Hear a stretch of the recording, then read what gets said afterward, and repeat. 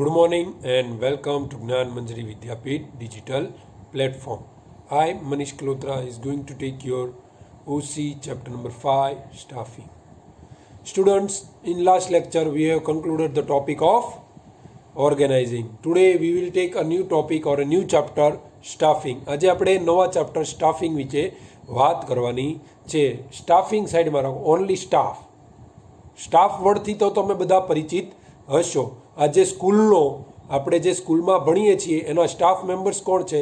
તો વી teachers R and principal or trustees all are included as the staff members. તો અમે બધા staff છીએ એનો.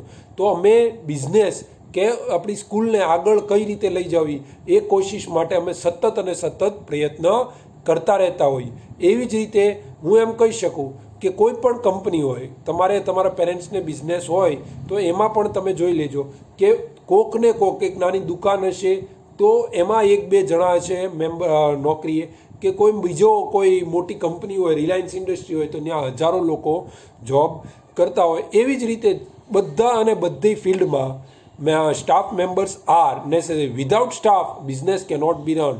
તમારી પાસે સારા એવી મશીનરીઝ છે, સારી એવી બિલ્ડિંગ છે, સારી એવી કેપિટલ છે, but you doesn't have proper main to work. તો તમારી પાસે સ્ટાફ મેમ્બર સારા નથી તો શું થશે? તો બિઝનેસ કોઈ દી તમારો આગળ વધશે નહીં. તો staff is, we can say it is like A blood. એ તમારું લોહી, શરીર છે, પણ શરીરમાં જો લોહી ન હોય તો શું થાય? તો તમારું શરીર સુકાવા મળે અને એ સમય આવતા તમારું જીવ વયો જાય. તો એવી જ રીતે સ્ટાફ પણ એક એવું જ એક તમારી એસેટ છે, વી કેન સે. એ એક એવી એસેટ છે. તો બિઝનેસ જે છે એમાં કે કોઈ પણ તમે weather it you do a profession, you do a trade, you do have a industry or any other small shop, તો પણ એમાં તમે નાના મોટા કોક માણસને તો નોકરીએ રાખતા હોય છે. તો જે નોકરીએ તમે જેને રાખો ધે આર યોર સ્ટાફ. તો એ તમારો સ્ટાફ છે. કોઈ ઇન્ડસ્ટ્રી કે આપણે એમ કહીએ ડિહાઇડ્રેશન ચલાવતો હોય ત્યાં 100-200 જણા નોકરી કરતા હોય છે, મજૂરી કરતા હોય છે, મેનેજર્સ, સુપરવાઇઝર્સ આ બધા હોય છે, એક્સપોર્ટર્સના જે એક્સપોર્ટ હોય છે એ બધા. તો એ બધા શું છે? તો દે ઓલ આર યોર સ્ટાફ. તો એ બધા તમારો સ્ટાફ છે. જોઈએ આગળ આપણે. પહેલાં આપણે જોઈએ introduction. After industrial revolution, industry started production on A large scale. Initially, there was no proper system for production. System of earning more profit at less cost began. As a result, exploitation of employees began. તો શું હતું કે આપણને ખબર છે ઇન્ડસ્ટ્રીયલાઇઝેશન ક્યારે આવ્યું છે? નિયર બાય ફર્સ્ટ ઇટ કેમ ઇન ઇંગ્લેન્ડ. તો ઇંગ્લેન્ડમાં આવવાથી શું થયું? તો કે ઇન્ડસ્ટ્રીયલ રિવોલ્યુશનમાં શું થયું? તો કે ઓટોમેટિક મશીન આવી ગયા અને એમાં પ્રોડક્શન એટલું બધું વધી ગયું ને કે એમાં શું થયું કે તમારું કોસ્ટ ઘટવા મળી. Cost of your product decrease. પછી ડિક્રીઝ થઈ એટલે તમારે પ્રોફિટ ઇન્ક્રીઝ થયો. There is a 2 way two increase profit. One two increase the MRP and second point two decrease the cost of your product. તો આ બેમાંથી એક રીતે તમે પ્રોફિટ વધારી શકો. ક્યાં તો તમે તમારી પ્રોડક્ટનો ભાવ વધારો અને ક્યાં પછી તમે પ્રોડક્ટ જે છે એને કોસ્ટ ઘટાડવાની કોશિશ કરો. એટલે કે ઇન્ડસ્ટ્રીયલાઇઝેશન આવી એટલે ઓટોમેટિક મશીનરીઝ ઘણી નવી આવી. તો એ નવી મશીનરીઝ આવવાથી શું ફાયદો થયો? તો એ આવવાથી તમારું પ્રોડક્શન ઝડપી વધ્યું. તો ઝડપથી પ્રોડક્શન વધ્યું તો શું થયું કે ફિક્સ કોસ્ટ હતા એ ઘટી ગયા. એ પર પ્રોડક્ટ 5 રૂપિયા થતો હતો તો કે પ્રોડક્શન એટલું વધ્યું હતું 5ના સીધા 3 થઈ ગયા. 3 થવાથી 2 રૂપિયા કોસ્ટ ઘટી ગઈ. તો આ રીતેનું પ્રોફિટ વધ્યું. તો સેમ વે શું થયું કે એમાં 10 જણાની જ્યાં જરૂર હતી પહેલાં એમ્પ્લોઈઝની, ત્યાં મશીનરીઝ આવતા 1 જણાની જરૂર હતી. લોકોની જરૂર ઘટવા મળી. તો એમ્પ્લોય શું થયું? તે એમ્પ્લોઈઝ હતા એનું એક્સપ્લોઇટેશન થવા મળ્યું. જ્યારે કોઈ વસ્તુ આપણને ખબર છે, if a demand is less and supply is more of any product, then what will happen? The price of the product will decrease. Same way અહીંયા શું એમ્પ્લોઈઝ બેરોજગાર થવા મળ્યા. નવી નવી ટેકનોલોજી આવી એટલે એમ્પ્લોઈઝ ઓછા જરૂર પડે એટલે બેરોજગાર, એટલે એની સપ્લાય વધી ગઈ અને ડિમાન્ડ ઘટી ગઈ. Demand we can say supply as it is there but demand decrease. તો શું થયું? સપ્લાય કરતાં ડિમાન્ડ ઘટી ગઈ. તો શું થાય છે? તો કે તમારે ભોગવવું પડે કે એક્સપ્લોઇટ થવું પડે. તો here same way industrial revolution આવ્યું પછી એમ્પ્લોઈઝનું એક્સપ્લોઇટેશન થવા લાગ્યું. જોઈએ at the end of the 19th century dynamic management leaders realized that in production sensitive staff is more important than inanimate machines. તો એ શું કહે છે તો કે at the end of 19th century પહેલાં તો ઇન્ડસ્ટ્રીયલ રિવોલ્યુશન આવી ગયું એટલે કે ભાઈ જેવા તેવા ગમે એવા માણસોને રાખો. પછી એને ખબર પડી કે ભાઈ જેવા તેવા જે મેનેજમેન્ટ ગુરુઝ આપણે કહીએ ને એને પછી સમજાણું કે જેવા તેવા માણસો રાખવાથી આપણો બિઝનેસને લોંગ ટર્મમાં નુકસાની જ આવે છે, નફો નથી થતો. આપણે 10,000માં જે માણસ મળતો હોય એને આપણે પછી અત્યારે 5,000માં રાખી લઈએ, સાવ કાંઈ કામચોર માણસ હોય એને તો શું થાય, એ એવું કામ પૂરું આપી ન શકે. બટ જો એ 5,000નો માણસ તમને 4,000નું પણ કામ ન આપી શકે અને 10,000નો માણસ ઘણીવાર તમને 30,000નું પણ કામ આપી દેતો હોય છે. તો આ ફરક હોય છે. એટલે પછી એને મેનેજમેન્ટ ગુરુઝ જે બધા હતા ને એને ખબર પડી કે ભાઈ આપણે ભલે ઇન્ડસ્ટ્રીયલ રિવોલ્યુશન લાવ્યા અને આપણે ઓટોમેટિક મશીન્સ ફિટ કરી નાખ્યા એટલે કે જેવા તેવા માણસો હશે, એમ્પ્લોઈઝ હશે, એનીથી આપણું બિઝનેસ રન કરશું ના. But in long run it affected the business. Many variations કેમ, ઇવન લોસીસ સ્ટાર્ટેડ ટુ કેમ. પછી એને ખબર પડી કે સારો સ્ટાફ તો પણ એક જરૂરી વસ્તુ. અ best person is also needed or we can say best person at a best place is bin also necessary. તો સારા માણસની પણ અહીંયા જરૂર છે એવું થયું. એટલે પછી એને અનુભવ થયો કે ભાઈ નબળા માણસોને લાવી અને આપણે બિઝનેસને ભોગ કરવો એની કરતાં સારા માણસોને થોડો વધારે સેલેરી આપી અને આપણે એને સાચવીએ અને એને ઘર તરીકે કે ફેમિલી મેમ્બર તરીકે ટ્રીટ કરીએ તો એ બિઝનેસને ઘણો આગળ લઈ જવામાં કોશિશ કરશે. Clear? They also realise that machine do not work automatically but employees operate them. Vote here છે ઇન્ડસ્ટ્રીયલ રિવોલ્યુશન આવ્યો તો ત્યાં 10 લોકો કામ કરતા હતા, એ હવે 1 કરે છે. બટ એને એમ થયું કે હવે એ ઓપરેટ તો ગમે આવી મશીન કામ કરે છે, હવે મશીનને કોઈની જરૂર નથી. બટ એને રિયલાઇઝ થયું કે મશીન એની રીતે કામ કરે but there need a operator. એને મશીનને ચલાવી શકે એવો કોઈક માણસ જોઈએ. તો એવો માણસ જોઈએ શું? એટલે મશીન ઓટોમેટિકલી કોઈ દી સ્ટાર્ટ નહીં થાય. તમે એની સ્વિચ પાડશો ત્યારે જ મશીન શરૂ થશે.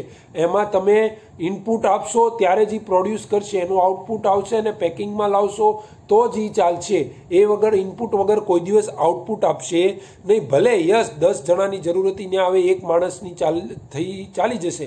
બટ એનો એ મતલબ નથી કે તમે 1 જ જણામાં બધું તમારું પૂરું કરો. બટ ત્યાં પણ તમારે એક ઓપરેટર એવો રાખવાનો કે આ 10 જણા બરોબર કામ કરી શકે. You has two get a best operator four running your best machine. તો તમારું મશીન એટલું કરોડોનું હોય અને તમે એક નબળો ઓપરેટર રાખો તો શું થશે?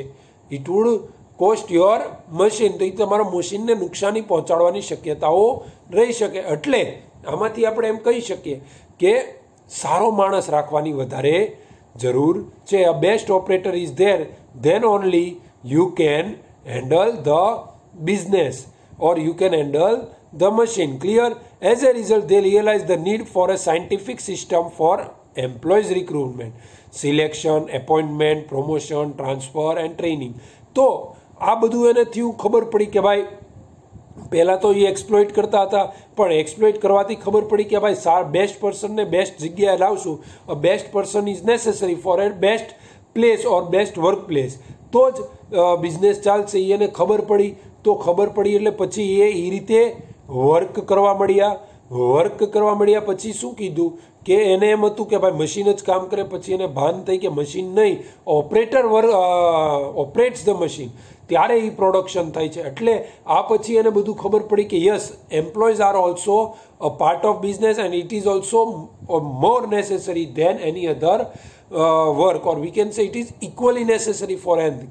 એટલે પછી એને સિસ્ટમેટિક સિલેક્શનની રિક્રુટમેન્ટની પોલિસી અપનાવી. A new policy started which was sad as scientific system for employees recruitment. In it selection was there, appointment, promotion, transfer, training, everything can be done. તો સ્ટાફ તમે સિલેક્ટ કરવો હોય તો એને ખાલી રિક્રુટ કરશો, પછી એનું સિલેક્શન કરો, એને એપોઇન્ટ આપવામાં આવે, પ્રમોશન આપવામાં આવે, ટ્રાન્સફર, ટ્રેનિંગ. જો એનું સારું વર્ક હોય તો પ્રમોશન, ટ્રાન્સફર ખરાબ હોય એક ડિપાર્ટમેન્ટમાં તો transfer, demotion even is also bin necessary ટ્રેનિંગની જરૂર જ્યારે અને જેવી રીતે તેની જે સમયે ટ્રેનિંગની પણ જરૂર પડતી હોય ત્યારે એને ટ્રેનિંગ પણ આપવાની જરૂર પડે છે. Clear? So here we will start hour point of staffing. In staffing, first point, the function of staffing is also as important as other function of management. તો ફંક્શનમાં આપણે જોયું કે ઓર્ગેનાઇઝેશન આવે, પ્લાનિંગ આવે, કંટ્રોલિંગ આવે, બધી વાત આપણે functions of management we have discuss. તો અહીંયા staffing, I say that staff, if your staff is proper, then only your business will be run. Staff is not as equal as other or as important as other functions of, but it is the most important function of management other than others. તો બીજા બધા કરતાં પણ આ જે staffing છે એ બીજા બીજા બધા જે વસ્તુ છે પ્લાનિંગ, ઓર્ગેનાઇઝિંગ, કંટ્રોલિંગ એની કરતાં પણ વધારે. કેમ? તો જો સ્ટાફ સારો હશે, as I told you in last lectures, before many lectures, that if you manage your employees will manage your office. તો તમારે ખાલી કામ શું કરવાનું છે? તો કે એમ્પ્લોઈઝને મેનેજ કરવાના છે. You has two manage your employees and employees will manage your hall work. તો તમારે ખાલી તમારા સ્ટાફનું જ ધ્યાન રાખવાનું. જો સેટિસ્ફાઈડ સ્ટાફ તમારી પાસે હશે તો it is guaranteed that your business will go at A next point or it will get develop. It is compulsory, it is necessary એમ કહી શકો. તો જો તમારો સ્ટાફ સેટિસ્ફાઈડ હશે તો તમે સ્ટાફને અવારનવાર કનડગતિ કરતા હશો, કાંઈ પ્રેશરમાં રાખતા હશો તો એ પોસિબલ નહીં થાય. બટ સ્ટાફને તમે સાચવો તો દેન your business will be run fast. Now it is a process of development of individual. તો શું કહે છે? સ્ટાફને તમે કોઈ ટ્રેનિંગ આપો, એને સિલેક્શન, એપોઇન્ટમેન્ટ બધું આપો, એમ ટ્રેનિંગ પણ આપો ને, તો એ ટ્રેનિંગ આપવાથી એને એના વર્કની રિલેટેડ વર્ક ખબર પડે. Yes, he May B familiar with that work, પણ આ ઇન્ડસ્ટ્રીમાં કે આ જ્યાં જોબ કરવા જાય ત્યાં વર્ક સિસ્ટમ આખી અલગ હોઈ શકે છે. તો એને ટ્રેનિંગ દેવાથી શું થાય? તો એને ટ્રેનિંગ દેવાથી એને ખબર પડે, હી gates familiar that how working conditions are there. તો એને development of individual can also B play proper. તમે જ્યારે નવા હોવ તો ત્યારે તમને નથી ખબર કે બિઝનેસ કઈ રીતે ચાલે છે, બટ તમે એમાં પછી જેમ ભણતા જાઓ, 6 મહિના, વર્ષ, 5 વર્ષ, 10 વર્ષ થાય એમ તમારી સેલેરી પણ વધે અને સાથે તમને deep knowledge regarding your work can also B got. How it can be help. તો એ એક તમારું ડેવલપમેન્ટ છે. How it develop. તો તમે સતત એ તમારા જોબમાં ધ્યાન દીધું, તમે ટ્રેનિંગ પ્રોપર લીધી, વર્ક પ્રોપર કર્યું, ત્યારે તમારું એક ઇન્ડિવિજ્યુઅલનું development is bin possible. Clear? In the past, human element was not given due importance. As we discussed that nearby industrial revolution, તો industrial revolution આવ્યું તો એને એમ થઈ ગયું કે ભાઈ મશીનરી જ બધું વર્ક કરે છે, એમ્પ્લોઈઝની નથી. તો there was less importance of employees. Exploitation was also too much done of employees. તો એમ્પ્લોઈઝનું એક્સપ્લોઇટેશન સતત અને ખૂબ જ થતું હતું. તો જોઈએ આગળ, planning of business might have been done in the best possible manner and formation of organization also might have been proper, but if the selection and training of the personnel is improper, then the organization cannot be successful. તો શું કહે છે? તમે best planning કર્યું, સારું organisational structure ઉપર કે ભાઈ આપણે લિનિયર મેથડ કે પછી ઓર્ગેનાઇઝેશનલ ફંક્શનલ મેથડ કે એ તમે સિલેક્ટ કરી અને વર્ક પ્લેસમાં આ રીતે વર્ક કરશું, બધું તમે બેસ્ટ પોસિબલ મેનરમાં કર્યું, બટ સારા સ્ટાફની or we can say satisfied staff is not there, then what will happen? Your project will not be successful. See, તો સાથે સારા અને સેટિસ્ફાઈડ સ્ટાફની પણ જરૂર છે. તમે સારું પ્લાન કરો છો, સારું ઓર્ગેનાઇઝેશનલ સ્ટ્રક્ચર આખું ઊભું કરો છો, બધું કરશો, but a proper or good staff is not there, then what will happen? Then your business or your project will not be successful. તમારું પ્રોજેક્ટ સક્સેસફુલ થવાના ચાન્સીસ is 0%. તમારે સ્ટાફ હશે તો, ઇવન આઈ સે ફર્ધર દેટ પ્લાનિંગ કોણ કરે છે? હવે બિગ ઇન્ડસ્ટ્રીઝમાં તો પ્લાનિંગમાં જનરલ મેનેજર હોય, board of director, they are also the employees or they are also the staff of the business. Organisational structure છે એમાં કોણ હોય છે? તો એમાં પણ સ્ટાફ હોય છે. તો આજે ભલે તમે સારું બિઝનેસ પ્લાનિંગ કરો, બધું કરવાવાળા તો અલ્ટિમેટલી તો તમારા સ્ટાફ છે. Yes, superior inferior are there. Superior હોય, જેમ એનું વર્ક સારું થતું ગયું એ સુપિરિયર થતો જાય, પ્રમોશન મળતું જાય. Yes, superior inferior are there, but here we can say planning હોય કે ઓર્ગેનાઇઝિંગ કંટ્રોલિંગ બધું હોય, પણ કરે છે કોણ? Ultimately the staff member are doing all this activity. Yes or નો? હા, આ બધું એ પોતે જ કરે છે, સ્ટાફ મેમ્બર્સ જ આ બધા કામ કરે છે, તો જ આજે આ બધું સક્સેસફુલ જઈ શકે છે. ક્લિયર? જોઈએ આગળ. The success of N organisation depends on the efficiency and attitude of its employees. તો શું કહે છે? ધ સક્સેસ ઓફ બિઝનેસ કઈ રીતે ચાલે? તો કે એમ્પ્લોયઝ જે છે એ બિઝનેસ કે એના વર્કને કઈ રીતે લે છે, how does it they tech, એનો એટીટ્યુડ, એનો નેચર કામ કરવા પ્રત્યે. કે જો હું એમ ફીલ કરું કે આ તો મારો જોબ જ છે, મારે તો ભણાવવું છે, ભણાવીને હું વયો જઈશ, બધો એ એક ટેક્સ્ટ બુક નોલેજ થઈ જાય. But try to solve your doubts, અને તમે કઈ રીતે બેસ્ટ મેનરમાં સમજી શકો એવી હું પ્રેક્ટિસ કરું, આ બધું હું કરું, ત્યારે તમને બેસ્ટ રિઝલ્ટ મળે. તો એવી રીતે attitude of the employees is necessary. જો મારો એટીટ્યુડ વર્ક પ્રત્યે સારો હશે તો આજે હું પણ સક્સેસફુલ થઈશ, અને મારો જેમાં હું જોબ કરું છું એ બિઝનેસ ફર્મ પણ સક્સેસફુલ થશે. પણ મારો એટીટ્યુડ નેગેટિવ હશે કે ભાઈ આ ઇન્ડસ્ટ્રી ફર્મ તો મને કાંઈ સારી સેલેરી નથી દેતી, મને અવારનવાર મારા સુપિરિયર સંભળાવતા હોય છે, you are not doing proper work, this and that and x Y Z, આપણે એમ હોય તો આપણું એટીટ્યુડ નેગેટિવ રાખશું બિઝનેસ પ્રત્યે, તો શું થશે? તો આપણે કોઈ દિવસ આગળ આવવાની કે આપણું ફર્મ કોઈ દિવસ આગળ આવવાની શક્યતા નહીં હોય. પણ એક જણાની વાત નથી, ઓવરઓલ જો સ્ટાફ આ રીતે વિચારે, ઓવરઓલ સ્ટાફ આ રીતે વિચારશે, તો આપણી એટીટ્યુડ જો ખરાબ હશે ને બિઝનેસ પ્રત્યે કે આપણા જોબ પ્રત્યે આપણી એટીટ્યુડ ખરાબ હશે ને, તો there is guarantee that your firm cannot B gate develop or your individual development also is not possible. કેમ કે તમે કાંઈ વસ્તુ નવીન કરતા જ નથી. You doesn't try to understand new things. તમે નવી વસ્તુ જાણવા જ નથી માગતા.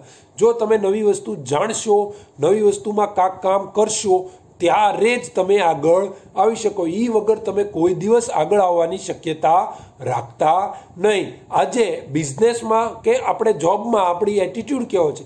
If my attitude is proper or if my attitude is good, if I try to understand new things in business, અને હું સતત મારા જે ફિલ્ડ છે, મારું જે વર્ક છે, એમાં નવા અને નવા કામ કરું, કે નવા પ્રયોગ કરવાની કોશિશ કરું કે કઈ રીતે હું મારા ફર્મને કે આગળ લાવી શકું, કઈ રીતે હું ઇન્ડિવિડ્યુઅલી વધારે ડેવલપ થઈ શકું, કઈ રીતે મારી એફિશિયન્સી ઇન્ક્રીઝ કરી શકું. તો આ બધા પોઈન્ટ્સ જો હું ધ્યાનમાં રાખીશ તો જ બિઝનેસ આગળ આવશે. જો આવું બધું હું નેગેટિવ લઈશ કે ભાઈ આ બિઝનેસ કે આ જોબમાં તો મને આઈ એમ નોટ સેટિસ્ફાઈડ, કે હું સેટિસ્ફાઈડ થવા જ નથી માગતો, મારા ઓનર મને ઘણું એવું આપે છે, but I always think him as a negative point, હું એનું નેગેટિવ જ વિચારું, બિઝનેસનું નેગેટિવ જ વિચારું, મારો એટીટ્યુડ સાવ નેગેટિવ જ છે, તો કોઈ દિવસ જો તમે કોઈ પણ જોબ ફેરવશો કે બિઝનેસ શરૂ કરશો પણ તમારો એટીટ્યુડ નેગેટિવ રહેશે ને, then there is no scope of development of your thing. Clear? Or your individual development, ઓર જ્યાં તમે કામ કરતા હશો ને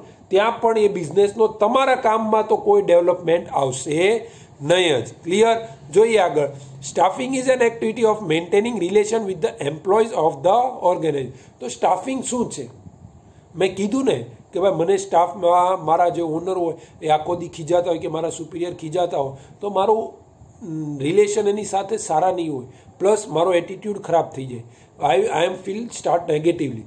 પણ ભૂલ તો જો માણસથી પણ થાય, તો એ ભૂલ બીજી વાર ન થાય એવી ટ્રાય કરી, પ્લસ એક ભૂલ જાતી પણ આજે ઓનરને કરવી પડે, but it does not be at the cost of business. તો એવી ભૂલ ન કરવી જોઈએ. નાની મોટી ભૂલ હોય તો એ જાતી પણ કરવી પડે છે. તો આવું બધું હોય તો આજે એટલે શું છે કે એક સ્ટાફિંગનો મહત્વ શું છે?